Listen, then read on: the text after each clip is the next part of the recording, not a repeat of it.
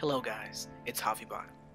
Recently, the anniversary event has ended, and with that, the takeover has also ended.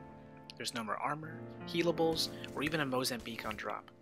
I have to admit, I wasn't the biggest fan of this mode when it was first implemented, but after playing it for some time, I can say that this was a step in the right direction.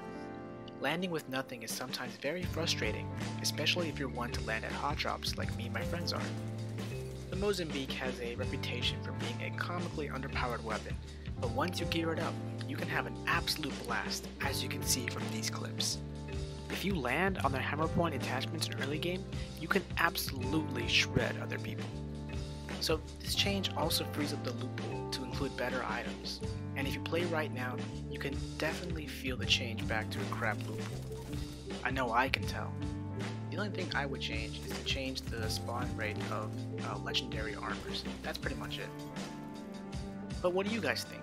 Have you experienced a really bad loot pool? Do you think we should drop in with armor and a weapon? No Mozambique? Let me know down below. I'm interested in hearing your guys' opinion. I also wanted to make a quick video of me using the Kraber in endgame, which I never use. So don't forget to drop a like or a sub if you liked the video, and I'll see you legends in the ring.